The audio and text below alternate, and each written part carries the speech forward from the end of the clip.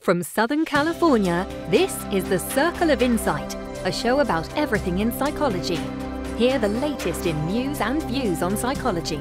Our motto is simple: wherever there is psychology involved, we are there.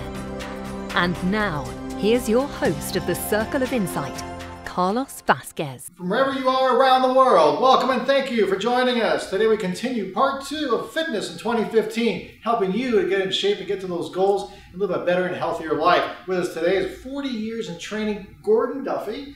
He's got a master's in fitness sciences from ISSA, as well as Stefanie Mosby, who's been 20 years as a dancer, was a Laker girl, and now a personal trainer. Thank you both for joining us in the circle. Thank you. Thanks for having us. Today we're going to be talking about fitness myths. That's right. Some of these things that we thought were true, Gordon says are not.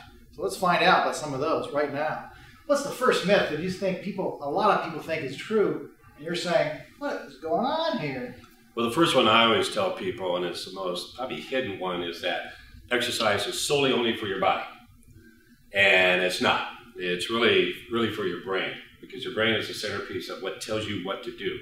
So if you stimulate your brain, it's going to tell your muscles what to do, right? It's going to tell your limbs where to go. And I've been fortunate to work with people with Parkinson's, for example. There's a situation where a disease attacks the brain, and you can see what happens if anybody's been experienced with people in your family with that. They start to slow down, right? Because the brain's not generating the proper impulses to the muscles to tell them what to do. So there's an indication. So we need to pick exercises, for example, that teach your brain to move at all times. And it's really the true anti-aging for us who are getting older, to do things that continually challenge your brain. Gordon has the fountain of youth. Oh, well, really, the truth is, for aging, no matter if you're 10 or, I'm just turning 63 this year, it can challenge your brain. Don't do things that are steady state continually. You may do it occasionally, but you want to pick things that have a start and stop to it, so your brain is continually moving and stopping and starting and stopping, kind of like exercise. So those are things we need to do continually. So exercise is not just for your body. It's really for your brain to start off, and that's really important to keep in consideration. Let me ask you about this. I know one of the diets, we'll go to nutrition for a second. One of the diets that people always seem to be tried one time or another in their life is no carbs. I don't want any carbs. I'm not going to have bread. All I'm going to eat are some rocks and meat. I'm going to go caveman style. Does that really work? Well, caveman is a little different. There's so many different things in nutrition. I was fortunate my father was actually a nutritionist. Nutrition is a very tricky thing. It really is an individual thing.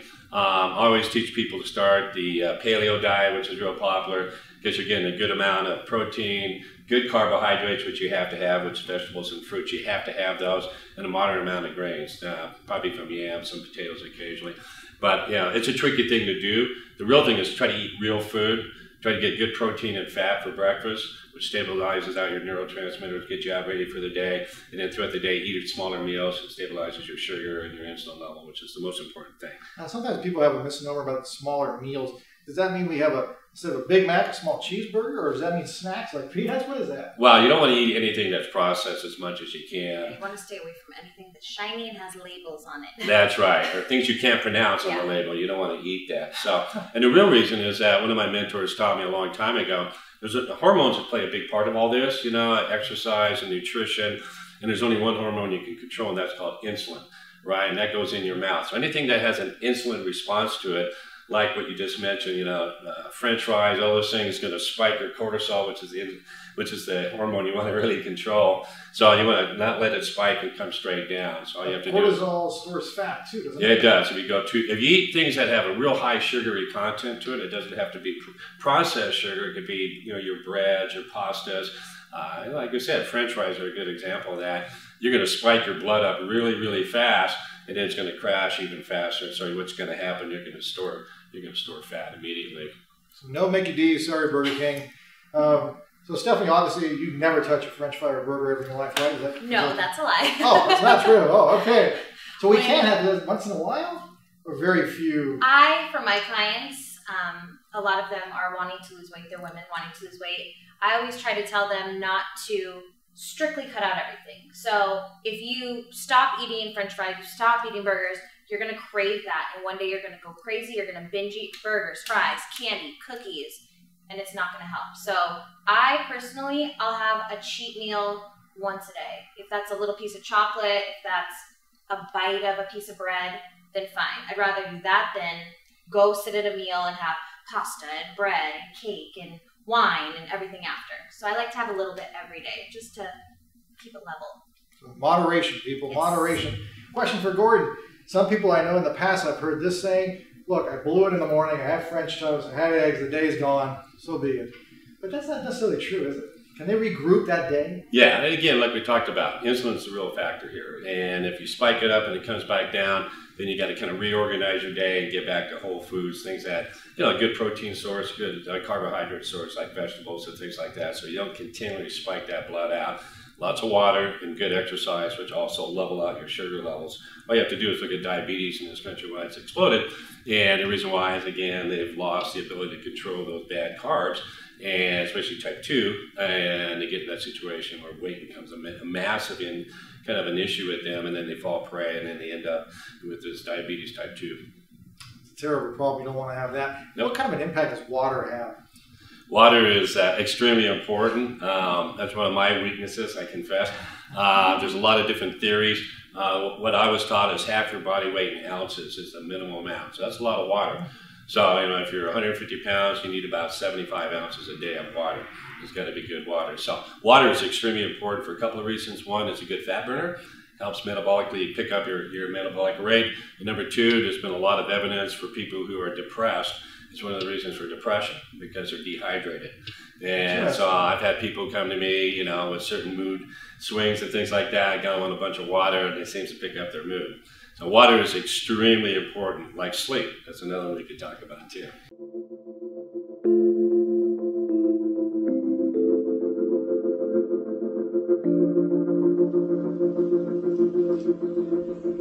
Hi, welcome to Adelante. This is Adelante Recovery, and my name is Yvette Kuglin, and I'm part of the staff. Adelante Recovery Center has helped people in dual diagnosis for 5 years. We accept most PPO insurances and provide luxury accommodations and 24-hour support. To speak with an admissions counselor, call 1-888-242-4450. A lot of time we don't even know what's wrong with us, and sometimes we need to get away to figure that out. So if you want to go for a little retreat out in Corona Del Mar, which is a confidential location, we're here to help. So we're only a phone call away. Thank you. Yeah, how important is sleep for us to lose weight? Critical. From 10 to 2, your body burns the most fat. That's where your hormones are released. 10 p.m. to 2 a.m.? 10 p.m., 2 p.m. For all those late night people, you're going to be a real challenge. So you got to turn Jay Leno off, whoever, get to bed and get some sleep. Because if you can't repair your body, you can't get where you want to go. And it's actually a real issue with all of us, particularly as we age. Getting up, going to the restroom and all that, or people who stay out chronically seem to have a lot of problem losing that weight or that body fat that they have. So Stefanie will probably tell you, one of the first things we get people to do here at Living Fitness is we teach them how to sleep and hydrate. And those things will play a huge dividend on their health and where they want to go for their New Year's resolutions. So what happens if you have a person who's got a job and they have to work till 11 or 12 at night? Sometimes they'll have that snack. Is there some way to compensate for that? Well, that's a tough one. And I've worked with people who do graveyard shifts and stuff. They have to almost shift their calendar, their circadian rhythms in that way. And it is kind of a challenge. There's things they can do in terms of certain supplements and those kind of things to kind of offset that. But it's a tough thing. We're kind of, from our prehistoric days, we're used to going to bed when it gets dark and getting up when it turns light. And people who live in different countries will tell you, I have clients in Sweden, it'll be dark for a long time. They have to, they have to put blackouts on their walls, and they have to open it up and put lights on so they can get at the right circadian rhythms. Interesting, interesting. Now, Stefanie, question for you. There's a couple body parts women are always trying to work on. They could concentrate almost the whole entire workout on that body part. What are some of those areas, and what do you do? I would say first and foremost would be glutes. Really? They're very popular now. They used to not be as popular. I would say glutes. I personally, as a dancer, used to not work out my glutes. I was really quad dominant, so I would say hamstrings are a really important part of working out the glutes. Arms. Back of the arms is another one I usually Back hear. of the arms. We don't want they the always double say weight. this. Well, yeah. They're still going to have that because you have skin here, which I've had to learn. But, so triceps, are always, that's like the major one, and glutes. And what else would I say? Now for glutes, I know you guys do squats, and we're going to get back into that in segment 3. They're going to actually show us some of the exercises, how people generally do them wrong, and how to do them right. So you don't get yourself hurt, and you get that body that you're hoping for. Excellent. So let's continue on with these myths. Anything else that pops up for you in regards to you come in here and somebody says something to you and you're like, oh boy, here we go. You know, well, the most controversial one, and people could debate this, but science tells you that to lose your body fat here, there's 2 types of fat. There's, not to get too technical, the stuff that you can pinch is called subcutaneous fat. So doing thousands of crunches is not going to identify that at all. So nothing. Has no effect. That's sleep, food, and stress. We get back to that. Now the muscle could be good use, not too many crunches for you. Yes, exactly. Even though they're good, if you're done correctly, they're good for strengthening the muscles. And the muscle behind there is called visceral muscle, which connects all the organs together. And that's what exercise does influence if you do right exercise. So the best thing for your abs, and again, get some good sleep, right? Get some good food, and try to reduce your stress levels, which is. So we actually do a body fat test where I can pinch your abdominals and tell you how much cortisol you have and what's going on there, and we can actually spot reduce that belly by telling you. We're not doing that today. Well, we can actually tell you how much is going on and how to reduce that from using these kind of techniques with some supplements. A lot of exercise will reduce it because it reduces the visceral, and that will kind of come along with it.